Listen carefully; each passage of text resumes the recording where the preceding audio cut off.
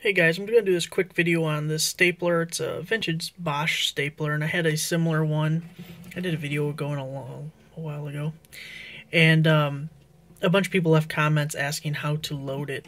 So I thought, since I have this one for sale, I can show it off and show you guys how to load it. So it loads through the front here where this little chrome piece is, and you can see the little end shape or whatever that is, little hook thing there.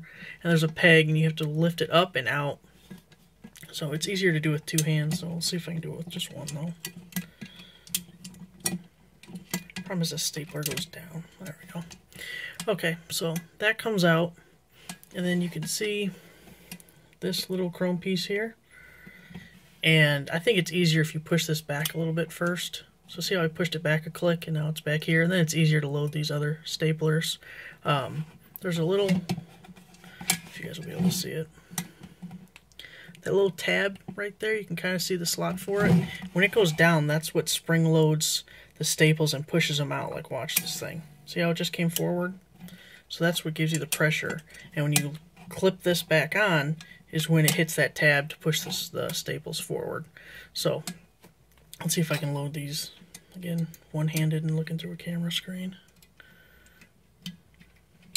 Okay, see, so it's lined up. You just have to push them in there and push this down, up and in, and you're all loaded. And it works. Another thing about this stapler is there's the tab right there. So you just hit that and it releases it to open it. So that's all you need to know about this stapler, guys. Thanks for watching.